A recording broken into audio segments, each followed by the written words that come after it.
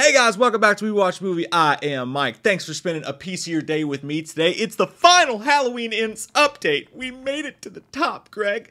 And I'm so excited. Tomorrow evening, we are going to see, with so many of you guys in the theaters, Halloween Ends. It premiered last night, and there are some reactions coming out, some of which we will talk about today. We were not there, obviously, not invited, not liked our kind at these things, but some people did get to see it last night. I'm happy that we're just seeing it with you guys. That's going to be a fun experience. And then obviously we're going to have the review up. We're going to have a spoiler review up. We're going to have breakdown videos. We're going to have all the shit. If you don't like the Halloween Ends content, you're not going to like probably the next 10 days or so of the channel. We will have our typical horror month stuff going on as well at the same time. But yeah, it's time. This is a big moment. It's a big, huge moment. I've got a big, huge appetite for it, and do you think I was gonna say cock? So let's go trick-or-treating, let's go fucking drinking, let's all go rent Pumpkinhead on VHS, cause Halloween never ends, Halloween never ends, Halloween never ends, yeah.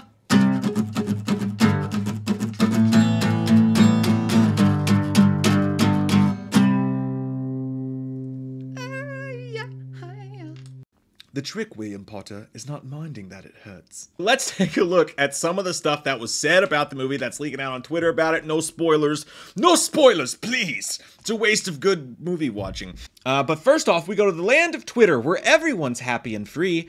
There's a character, Frank Fox says, there's a character in Halloween Ends who absolutely should have been introduced in Kills or in 2018. Their arc is not earned at all. You gotta imagine they're talking about Corey there, right? The newcomer, the one that's been so much focus, and we don't even know who the hell he is. You gotta imagine that that's what's going on there, which is something we fear a little bit. We fear change. Chelsea Rebecca, who is awesome, from Dead Meat, says Halloween Ends is deeply weird, and that's all I'll say until more people see it. Deeply weird. Not bad. That doesn't necessarily mean bad. Not necessarily. Mostly. Luis Spoke, I can't say that, says Halloween Ends is unexpected as fuck, and I love it. There's a positive one. I can't believe the guts everybody involved with this film had in order to get it made. That's scary. Perfect and unique trilogy. Laurie Strode and Michael Myers are eternal icons. And once again, I'm here to ask you, are Michael Myers and Laurie Strode gonna fuck in this movie? Like, I've seen some of the stuff I've come across that people are just like so shocked. So shocked with what they saw. I'm like, and things like this saying, I can't believe the guts it took to make this happen. And this guy even loved it. So I'm like, at this point, I don't know. I don't know what to expect. We might see the kitchen fight scene turn into like a Brokeback Mountain moment. They're fucking wrestling, and the next thing you know, someone's ripping someone's pants off. Beans at breakfast is going to be really awkward tomorrow. I really just don't know what to expect. I don't actually think that's going to happen despite the erotic talk. But Diana, Darcy the Male Ghoul, which from Joe Bob, I had no idea from last drive-in, was in this movie, but she tweeted, so my death scene got cut and they said it would be part of the special features later. Plus my character gets her own chapter in the novelization, which is cool. I did not know she was in the movie. I did not know she got killed in the movie. I cannot wait to see that happen. She's rad and that'll be cool.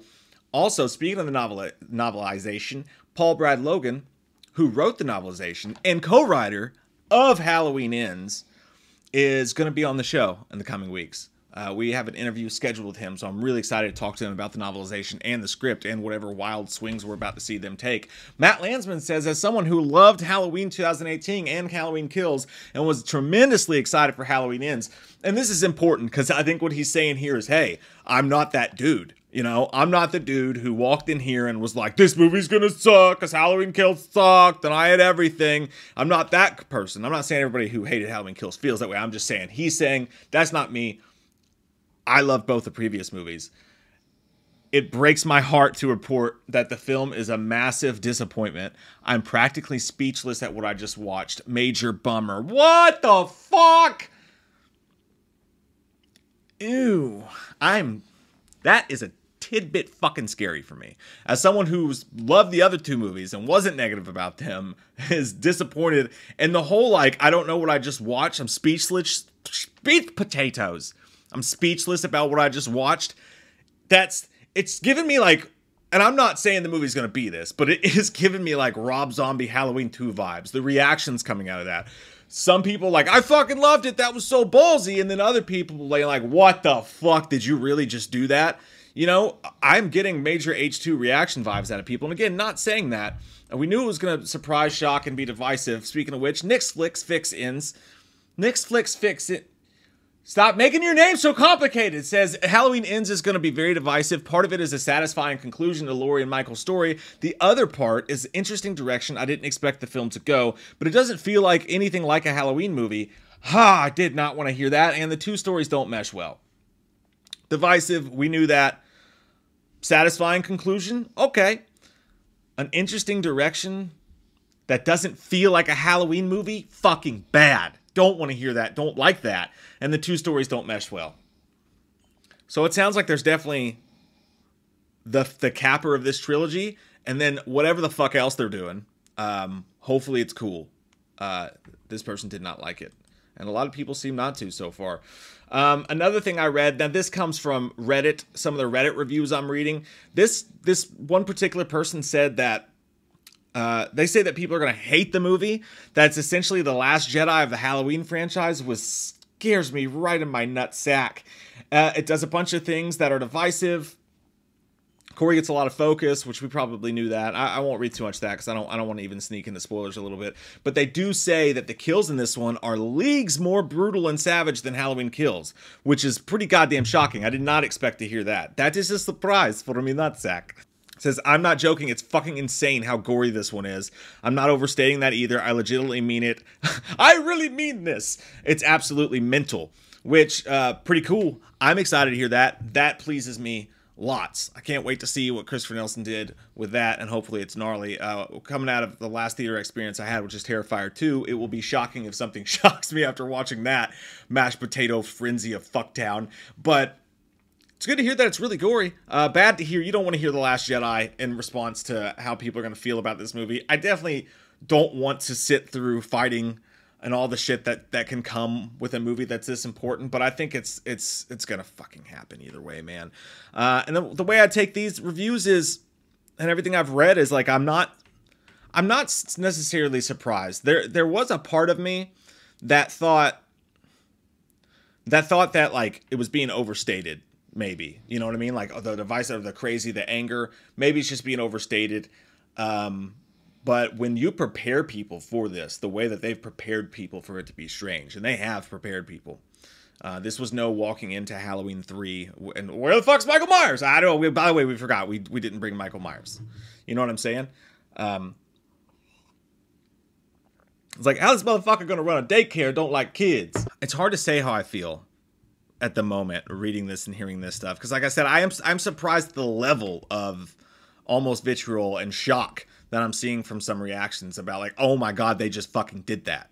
They just did that. So it's not like a slow narrative choice. It's not like, oh, the movie only focuses on this or that. Apparently something shocking happens. Like, apparently some particular part of the end of this movie has people going, what the fuck? And some people liking it, and some people, it seems like so far the majority, and just from scattered reactions, did not like it. The only thing I don't like, I'm up for anything. I'm up to watch them do anything. And here's why. Because we've had a million fucking Halloween movies try to recreate the original. John Carpenter's tired of people trying to recreate the original. It's its own fucking movie. That being said, the things that concern me are just like, if you weren't going to make a Halloween movie, why did we make it a Halloween movie? You know what I mean? I'm just saying, I hope I don't come out of the theater feeling that way. Like, okay, David Gordon Green wanted to tell this beautiful story, and maybe it was a cool story, but it had nothing to fucking do with Halloween. And that's going to be upsetting for me, because I'm like, man, do you know how cool of a chance it is to do a Halloween film? Like, make it a Halloween film. I hate hearing that it doesn't feel like a Halloween film. That scares the shit out of me. So I really hope that that's not the situation. But again, I've been positive all the way. I'm not going to not be positive now on the last day beforehand. I fucking really hope I love this movie, and I hope it rules. And I hope it closes things out.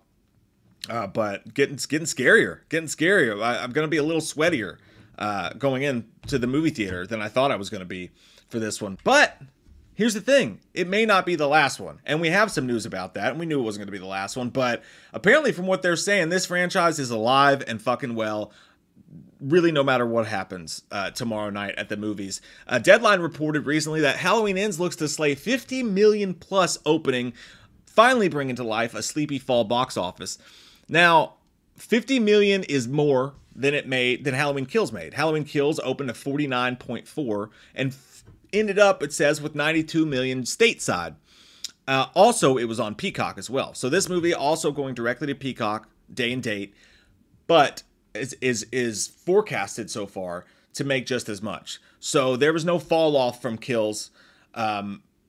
Everything's on the up and up. We're still looking at a market for Halloween that is everything you would want for there to be sequels or for someone to pick it up. I don't want sequels to ends with Blumhouse. This story's done. It's been told. We know that's not going to happen. But I do want to see the franchise go other places, which we'll talk about. We'll have videos about whether it's TV or it's movies or whatever. That is great news that the movie's going to do well, because it means that Trancas will have pretty good bargaining power for who they take the franchise to next. And I do hope they take it to someone new. But it's nice to know that Trancas is not going to be dealing with a situation like they did with the Weinsteins with Dimension, where it's someone coming to them and telling them this is what you need to do, trying to take it direct to video and all this shit like that. They really, if the movie does well, like this is saying it's going to, they will really have their choice of what they do with the franchise next, which is nice to see the Akkads be able to do that. Scout Taylor Compton and Danielle Harris were on the red carpet for the Halloween Ends premiere. Scout Taylor Compton's talking about, yeah, I just can't believe it's coming to an end. And Danielle Harris says, no, what are you talking about? It's not coming to an end. She's like, I still have a fighting chance. I have a fighting chance for one more Jamie Lloyd movie. So she says that and she's laughing and they're joking, but I'm sure that behind the scenes, and I think there was a bit of news before that she had pitched her idea about bringing Jamie back to Akkad. So at least in her mind, she has a fighting chance that could possibly happen. It wasn't completely rejected at the door, but you know how these things go. There will be 1,000 ideas and 1,000 scripts and everything else that come through the door for Akkad after this is over with and whatnot. But it's nice to hear that that's an opportunity, that's a possibility. Now, whether you want that could be a personal choice, whatever. But I still think that, in my opinion, Jamie Lloyd, the character of Jamie Lloyd, and Danielle Harris was so good as that character. I would love to see them get a really good wrap-up done well. If they could figure out a way to do some sort of legacy sequel and tie it all together and have it make sense, I'd be 100% down for that personally, depending on who was involved with it, because that was such an interesting part of the Halloween franchise and where we're at. And Jamie Lee gets all of this glory, you know, over and over and over again, and rightfully so. She's Laurie Strode, but you know, justice for Jamie Lloyd is a real thing for me, and I think that that would be a really cool thing to see that character get some love too, because much like Matt Skiba carried Blink in these years betwixt Tom, and deserves some love for that, I feel like Jamie Lloyd deserves some love for carrying the franchise while Jamie was away. You know what I'm saying? Yeah. But yeah, guys, that's the news. That's the update. Tomorrow we see Halloween Ends. We see it for ourselves, and God, I hope we love it. I hope you love it. I hope you have an amazing time. And even if it's not perfect, I hope we can just enjoy, for the last time for at least a few years, seeing Michael Myers on that big fucking screen or on, you know, your TV at home. Whatever. But having that newness, that, oh my God, I don't know what's about to unfold in front of me, is going to be a beautiful feeling, and I'm so excited for that. I hope I walk out of it on the other end feeling great, feeling fine, but we'll see what happens, man. It's a good time to be alive. I can't wait to talk about all of it with you guys and with Jay. We're going to have such a great time, and I hope you guys have an amazing day. We'll see you on the other side of fucking Halloween, man. Shit! Halloween never ends, suck my fucking dick, and I don't really care what Blumhouse fucking says. Put him in a box, or suck a fucking cock. You can say he's dead, but we all know he's not, yeah. So let's go trick-or-treating, let's go fucking drinking, let's all go rent Pumpkinhead on VHS, cause Halloween never ends.